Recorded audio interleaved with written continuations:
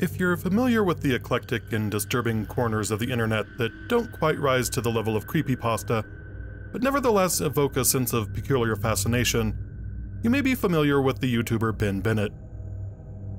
Bennett has multiple YouTube channels which he uses to post anything from improv to nature hikes to performance art. Bennett's most famous work is no doubt the YouTube series Sitting and Smiling, in which he sits silently for hours, staring into the camera with a smile on his face. Bennett's videos tend to run an average of 4 hours long and include infamous incidents of him becoming so unresponsive as to ignore a puddle of urine that appears and then dries beneath him over the course of the video.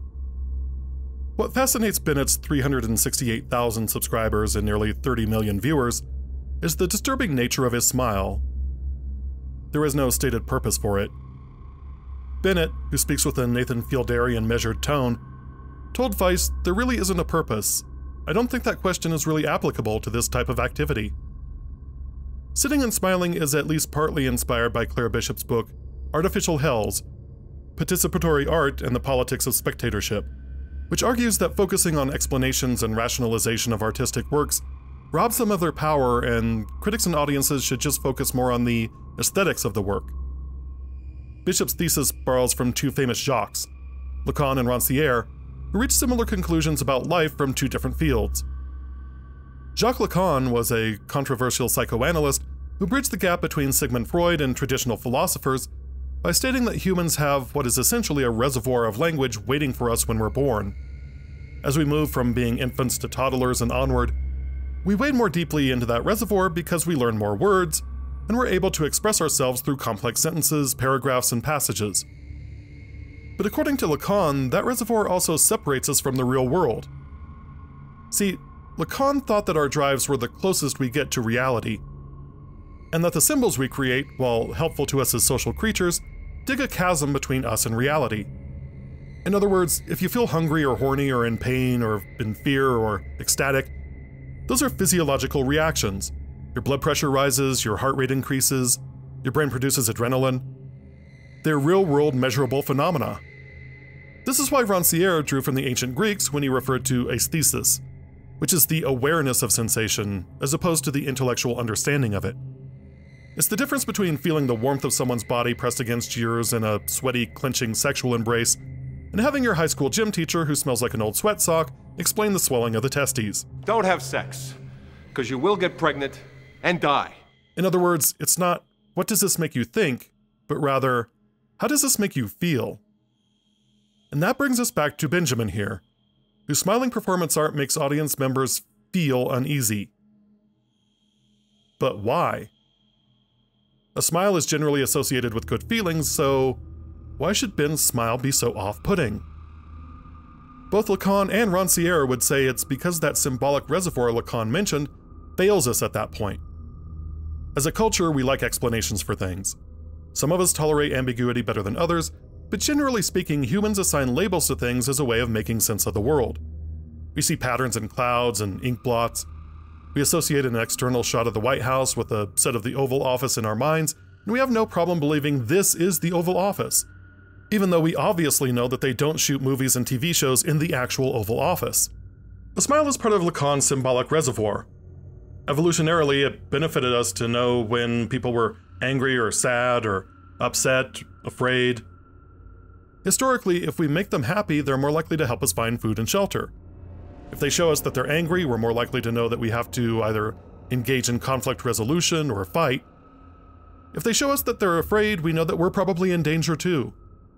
The better we are at reading facial expressions, the more likely we are to avoid starvation or intertribe conflict or external predators, and the more likely we are to pass on our genetic material. But what if all the other evidence we have conflicts with what we're seeing on the person's face? We know that a smile is indicative of an emotional state, and those are fleeting and temporary. A physical response to external stimuli, and when the stimuli are removed, the physiology returns to homeostasis. So when a smile is permanently affixed for hours on end, as it is in Ben Bennett's videos, we know that we're being communicated two conflicting pieces of information. When we have information that the person we're alone in the room with is angry or hostile, and they're smiling at us, The conflict between what we know and what we see amplifies our discomfort. The symbols we rely on so heavily have led us astray. The smile is a lie.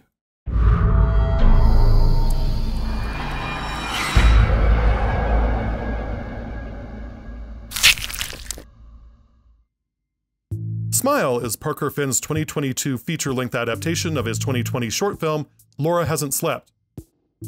As with many elevated horror films over the past 5 years, the film uses horrific imagery and situations to explore themes of unresolved trauma, mortality, and mental illness. As always, if you haven't seen the film yet, please be advised that this video contains spoilers. At this point, the theme is almost trite in the horror genre, but that's fine if the filmmaker's style and content are worthwhile, and if it has something to say. Of course, our lead character Rose is dealing with the trauma of her own, having found her mother's body when she was a young girl. It's not hard to assume that she's compensating for that trauma by becoming an idealistic superwoman clinical psychiatrist herself, especially when her boss, played by an appropriately on-edge Kal Penn, tells her that she needs to consider a break from her 80-hour weeks. Rose tries to leave and immediately gets sucked in with another patient. In this first 5 minutes of the film, Finn demonstrates techniques that are stylish but wholly in the realm of the genre film language. We get the slam cut to a character waking up, we get a gliding pan shot over the hospital and through a window, and the time-honored classic, the canted frame. Rose's new patient is Laura Weaver, played by the original short film's lead actress Caitlyn Stasey, and what plays out is a truncated version of the short film, but from the therapist's point of view. Laura is a college student who witnessed her professor kill himself, and now she's experiencing a severe form of PTSD-related anxiety. At least, that's what Rose surmises, based on Laura's file. Laura insists that she's not just experiencing a psychotic breakdown, she's actually being haunted, for lack of a better word, by some demonic force that imitates the people around her. And, most importantly, it smiles at her. It's smiling at me. Finn pulls a neat trick, sharply moving from a 3/4 or 45-degree angle on Laura to a close-up, where she explains right to our face. Rose matches her in close-up, and this brief interlude breaks the typical 3-point coverage that's standard for these kinds of scenes. Also of note in the shot selection, when the session first begins, Laura and Rose sit together in the middle of the frame. But this is the last time that Finn allows them to be in the same frame while they're speaking. This is because both characters start with cross purposes. Rose has the incredibly difficult task of trying to establish a trusting relationship with Laura while not colluding with her to indulge the delusions. Laura, on the other hand, is trying to convince Rose that the visions are real. These two people are in two different frames because these two people are having two different conversations. Laura reacts as though she sees something behind Rose over her shoulder and proceeds to freak out. A half-second shot of Laura tumbling out of her chair is the only other time that Laura and Rose are in the same frame together. Rose calls for help, but when she turns around, Laura is standing behind her with a wicked smile on her face. This is the first unnerving leer of the film, and it works for reasons we described above. We know from the context of Laura's story and her actions only 30 seconds prior that the smile does not match her mental and emotional state. Laura is either telling the truth, and a demonic force is possessing her body and forcing it into a malevolent rictus, or Laura is dissociating to the point where another personality has taken over her body and is forcing it into a malevolent rictus. And both of those are equally frightening at this point. Either way, what makes us uneasy about these shots is the smile is a lie. Rose watches helplessly as Laura slits her own throat with a shard from a broken flower vase. Laura's smile never leaves her face, even as she bleeds out on the floor. This 13-minute sequence constitutes the film's cold open, and it does a fine job of establishing the premise of the story. What's most intriguing about the cold open is that in 11 of the first 13 minutes, the 11 that take place in the present, Rose only smiles out of rote politeness. It's barely even worthy of the name smile. A brief smile leaks through while she's talking to the charge nurse, and again a half smile when she greets Laura for the first time. In neither of these sessions does she smile or establish warmth or empathy with her patients. For her, the smile is an obligation. The smile is a lie.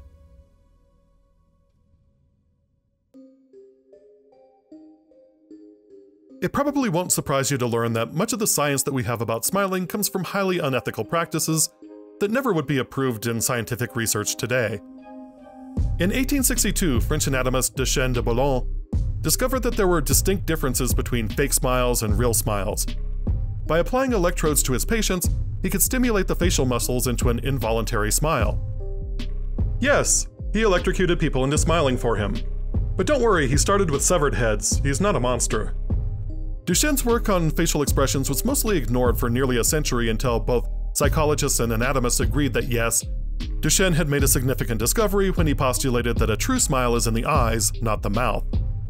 The lines around the eyes, or crow's feet, are better indicators as to whether a person is really smiling or trying to fake it.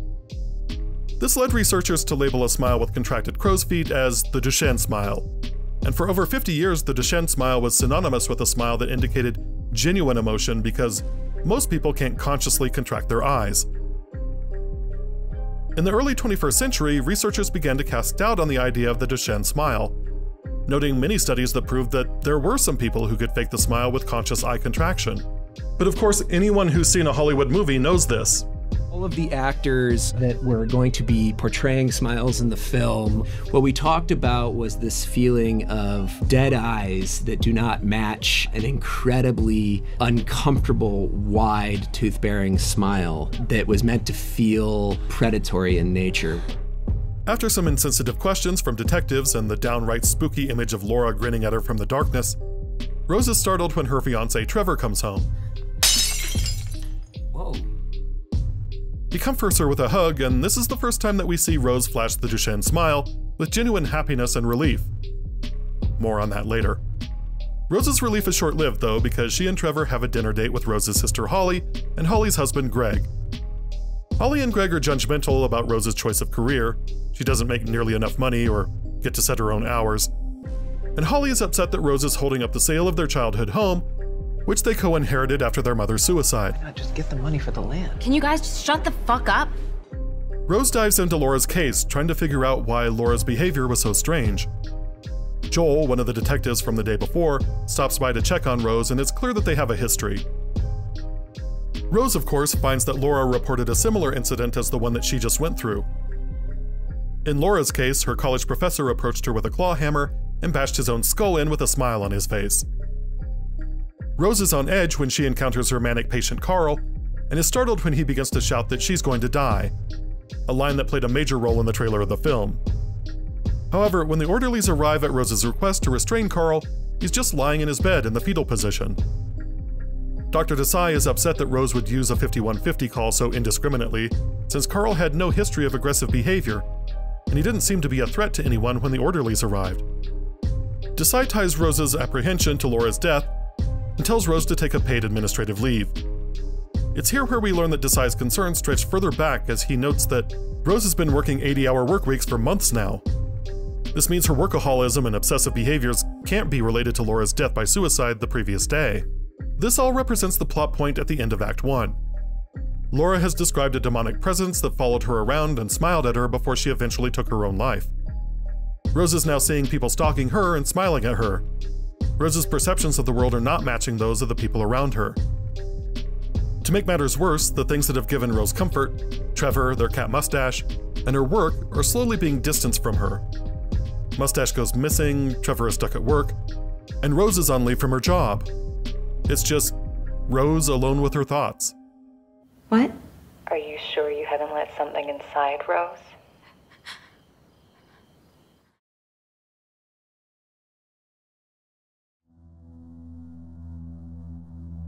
Besides the themes of isolation, delusion, and demonic possession, Smile portrays the idea of suicide contagion.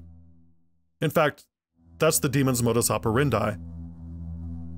Each of the victims that we've learned about so far are shown killing themselves in horrific ways after reporting being stalked. To some extent, Smile is a metaphorical exploration of a real-life phenomenon that mental health scholars and suicide prevention experts call suicide contagion. The hypothesis is that incidents and portrayals of suicide may inspire those who are impressionable or have existing suicidal ideation to engage in copycat behaviors. This is known as the Werther effect, named after the Goethe novel The Sorrows of Young Werther, which was banned in several European countries out of fears that it would cause mass suicide. This also led to suicide prevention organizations issuing guidelines for media outlets on how best to discuss the topic of suicide. Of course, the rise of the internet and social media have largely rendered those guidelines moot, because your doctor/lawyer/virologist/sourdough expert former classmate who thinks that guidelines for responsible behavior are tantamount to fascism doesn't really have to follow them. A confounding factor in the study of suicide as a public health phenomenon, though, is that there are so many moving parts. Most people who die by suicide also suffer some kind of major depressive disorder, and those disorders can have multiple factors, both biological and environmental. This is exactly what happened to Mom. That's why Rose makes for a thought-provoking protagonist to explore the ideas of major depressive disorders and suicide. We're told through the opening shot that her mother died after mixing Ambien and alcohol. We also see Rose's father disappear from the picture, quite literally, as there is a family photo with both daughters, a photo of Rose's parents as a happy couple, and then a photo of just the daughters and mother with Holly refusing to fake a smile for the camera. Later, we learn that Rose failed to help her mother when she cried out for help as she succumbed to the overdose. All of this makes Rose a perfect storm for a meditation on suicide, depression, trauma, and general mental health issues. Her mother died of an overdose right in front of her, so Rose has a traumatic experience in childhood and potentially the genetic predisposition for depression and anxiety. And we know that the end game for the film's monster is to force or trick the victim into killing themselves. What makes Rose interesting is that she understands all of these issues, at least on an intellectual and therapeutic level, but she hasn't dealt with them on an experiential level. Plagued by nightmares of her mother, Rose dives deeper into Laura's case, leading to the film's best jump scare.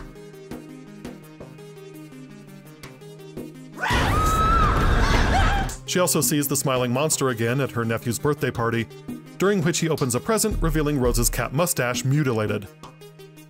It's here where Rose's emotional support system continues to crumble. Trevor leaves her after she opens up to him about the entity. Holly rejects her after the events of the party, telling her that she's acting like their mother did when they were young. Her therapist only plays things by the book, the same way Rose did with Laura. Empathetic, but ultimately refusing to indulge the delusion. The one thing that is known to mitigate suicide clusters, social support, is slowly being stripped away, leaving Rose isolated. The only person who will listen to her, albeit reluctantly, is her ex-boyfriend Joel, who helps her investigate the chain of victims. In every case but one, the witness to a suicide later died by suicide. And in that one exceptional case, the witness committed murder instead of dying by suicide. That witness, Robert Talley, tells Rose that the entity feeds on trauma, so the victim has to traumatize others in order to pass on the entity. This thing needs trauma to spread. That's what gives it power. This is the plot point at the end of Act 2, leaving Rose with a dilemma that will be solved in the third act. Whether to allow herself to be consumed by the beast or commit murder.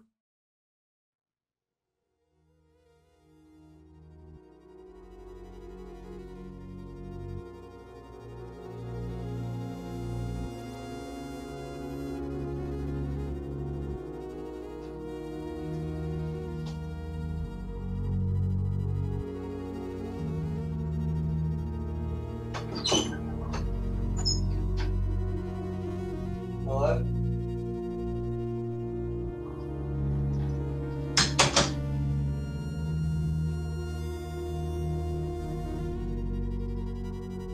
Throughout the film, we get small glimpses of Rose's attempts to deal with her childhood trauma, and the lengths to which she will go to avoid dealing with her childhood trauma. You've been working 80-hour weeks for months. I'm concerned that you haven't been sleeping. It's not uncommon for those who have suffered severe trauma in childhood to overwork themselves to the point that they neglect healthy behaviors like sleep and diet. Researchers aren't entirely sure why this is, but it does have parallels to substance abuse and hypervigilance. We actually see this in both of the Cotter siblings. Rose dives into her work to such a degree that she sleeps at the office and obsesses over her clients in her off hours. At one point, she tries to leave the office only to dart back in and pick up a ringing phone. The phone that would lead her to Laura as a patient. What makes this moment work is that Rose didn't pick up the phone when her mother died. It's possible that the 911 call could have saved her mother. At least, that's what Rose assumes and feels tremendous unmanaged guilt over.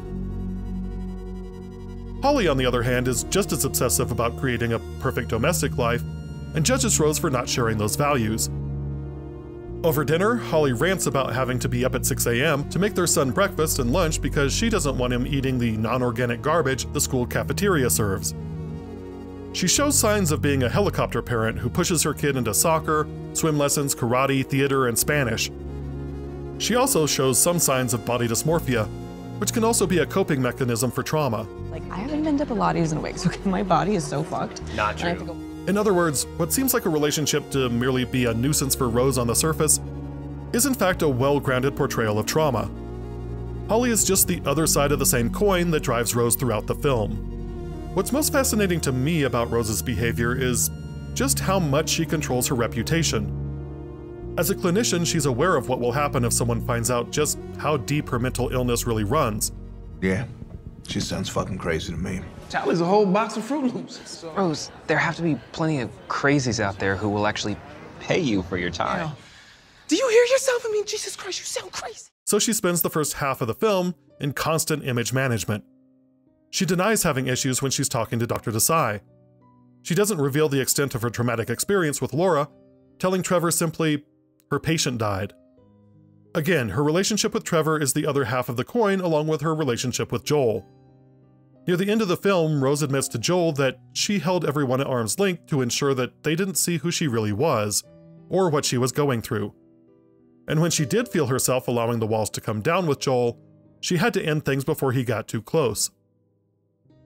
On the film's commentary track, director Parker Finn repeatedly mentions the idea of masks. In communication studies, a person's identity is portrayed as a series of faces and masks. Faces are the identities that you share with the world. These can change from audience to audience and situation to situation. We all have certain body parts we want to accentuate or certain skills that we're proud of that we want people to judge us on. The faces we show to the world emphasize those traits that we want people to see. Masks, on the other hand, hide things we don't want people to see. We hide blemishes and bald spots. We lie on our resumes. We lie about our age and our height and our weight. These are all things that we do to disguise traits that we are either ashamed of or that make us feel uncomfortable. That the way that each of them act is based upon the masks that they wear that is born out of the same childhood trauma. In Rose's case, the overworking, the milquetoast fiancé, and her tendency to smile through her anxiety are masks that she wears over the pain so that she doesn't have to deal with the after effects of trauma. But while we all have aspects of our identity and personality that we don't want others to know about, there are also aspects of ourselves that other people know about that we don't. And this is where anxiety often kicks in. Anyone who plays poker with someone with a bad poker face knows this. These are unconscious micro-expressions that we're rarely aware of ourselves, but it's easy for other people to see them. For example, it's not hard for audience members to see that Rose is tightly wound from Sosie Bacon's excellent performance. She's a bundle of fidgets and side glances. But in-universe, there are people who are blind to her trauma and people who are experts in seeing through her mask. Dr. Desai and Dr. Northcutt are trauma-informed clinicians, and Joel is a cop. As each of the characters tries to pull the mask away to help heal the trauma underneath, Rose pulls away from them. This is why her relationship with her own therapist is so strained. As they started making progress initially, Rose cut off contact and dropped out of therapy. When she calls Dr. Northcutt, instead of engaging in talk therapy and uncovering deep-seated traumatic roots, she asks for a prescription for Risperdal. Risperdal is a powerful antipsychotic used to combat hallucinations that's also used for people who have mood disorders related to autism. Prescribing Risperdal would be a huge step for a first session back. But medication limits Rose's exposure. Everything in the first act of the film, and everything that precedes the film's opening, shows Rose desperately trying to keep the facade of a high-functioning professional so that no one will question her mental health, and those who do see through the mask have to be pushed out of her life, even if it means sacrificing relationships. Rose consistently wears a smile to the world, and the smile is a lie. On its surface, Smile is derivative of other trauma-informed horror movies like The Babadook or The Night House. But as one starts to pull back the layers of the writing and Sosie Bacon's performance, A story unfolds about the inability to overcome trauma based purely on intellect alone. Rose Cotter knows trauma. She studied enough to get her MD. She spent her career helping others through their pain and trauma. But overcoming your own trauma isn't about simply recognizing it. And you can't ever intellectualize it away, no matter how smart you are. To even have a chance at working through trauma, you have to be willing to feel the emotions associated with it. And that means acknowledging your trauma generates a physical, non-intellectual response that can't be reasoned with. I'm indebted to my fiancée for this metaphor on depression, but it's one that the film dramatizes expertly. Living with PTSD and depression is like living with an occasional roommate.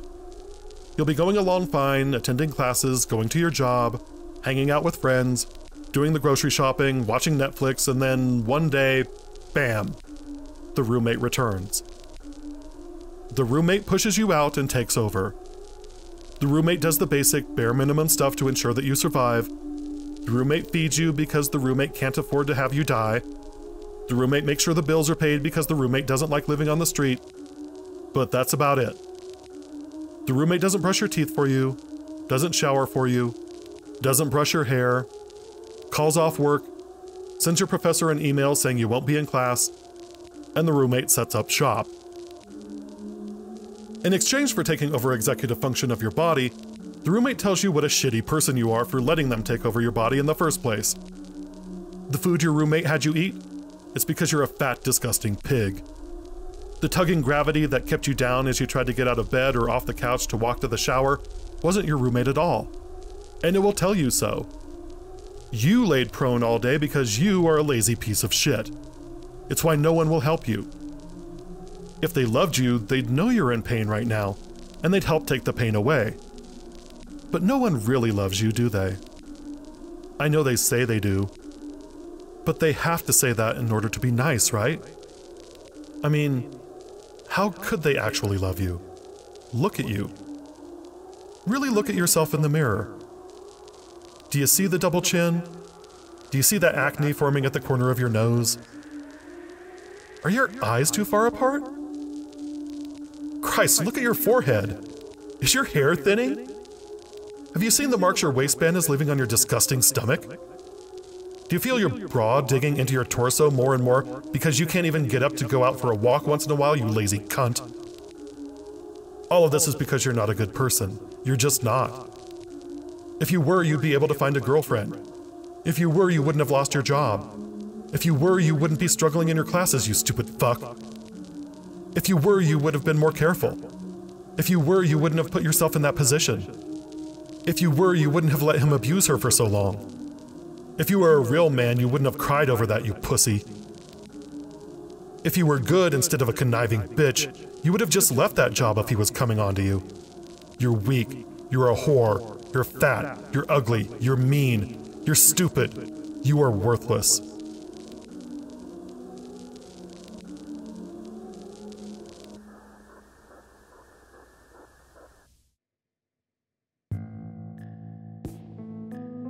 There's a passage in Robert Louis Stevenson's novella, The Strange Case of Dr. Jekyll and Mr. Hyde, in which the story's protagonist, Henry Jekyll, is sitting on a park bench having vowed to never again drink the potion that turns him into Edward Hyde. Despite that, he feels himself turning into Hyde without the potion, and rushes to concoct more of it so that he can prevent the transformation. But it doesn't work. He blames Hyde's overwhelming power and will to overcome the potion. But if you know anything about mental health or addiction, you know what happened here, right? The addict part of Jekyll's brain, the part that really liked living without conscience or consequences, was tricking him into taking the potion again so that he would become Hyde.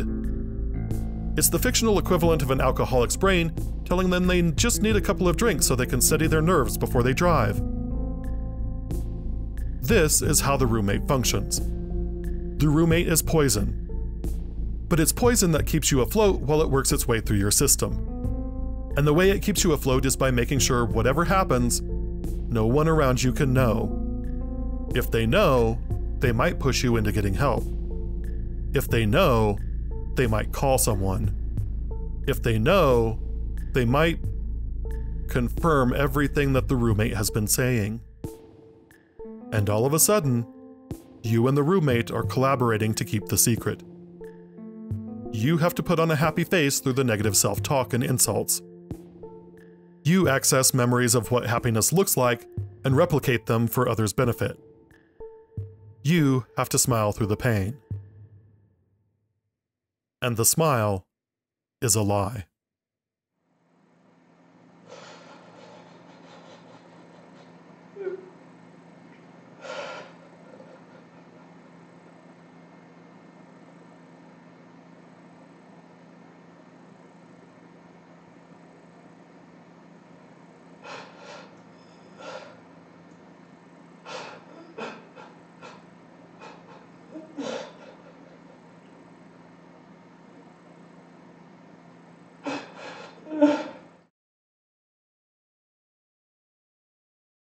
Well, this one got heavy in a hurry, so feel free to disengage, take care of yourself, drink plenty of water, stay warm, stay safe, return your shopping carts, and I'll see you next time.